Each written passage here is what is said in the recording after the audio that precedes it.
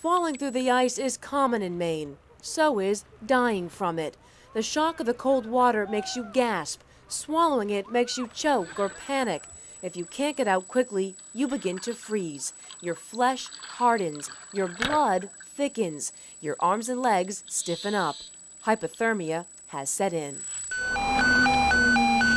Tom Center dispatching Auburn Engine 5, Engine 3, Ladder 1, and the rescue boat in its response for a person through the ice. When an ice call comes in, rescue crews from Auburn know the clock is ticking. Fire department! Can you raise your hand? I'm here to help you. They have little time to get to the scene, assess the situation, and find the safest way to get the victim out. Okay. In this mock rescue, I'm the victim. I'm passive, unable to move. In the water, the rescuer gets behind me. He secures a portion of his line around my waist, then eases me onto a sled.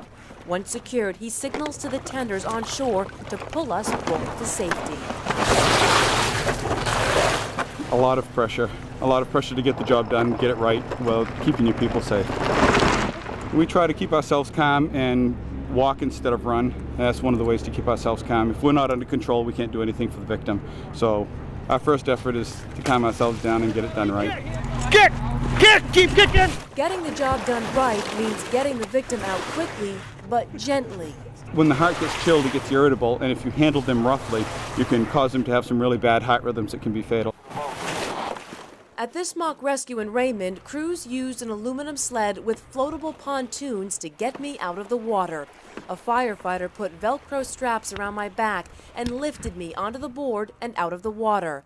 But getting the job done safely and successfully is a team effort. You have somebody on the sled, you have somebody tethering the sled, you have somebody that's tethered to a person, tethers to tethers, backup people, safety people downstream if you're in current. If crews can reach the scene in time, you'll probably survive. But many lakes and ponds in Maine are too remote. No one around for miles. No one to hear your screams. What can you do if you fall in? First, try not to panic. Turn back toward where you came from and try to get out fast. And the way to do that is almost a swimming motion. You've got to bring your feet up to the surface by kicking. You get your arms out on the ice and you want to stay low on the ice and crawl. And just struggle like the military crawl. Then you'll have to do it and keep doing it because the ice will bend a little bit, make it a little hard to get away from the edge. This is not easy to do. The ice, covered with water, is extremely slippery. You're struggling with the weight of your clothes, and every minute you're in the water, your body becomes weaker. Safety experts will tell you your best bet is to carry ice picks, inexpensive little tools that drape around your neck. If you fall through, you can dig them into the ice and lift yourself out of the water.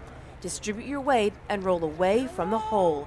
Still not easy, but you'll have a much better chance of getting out alive.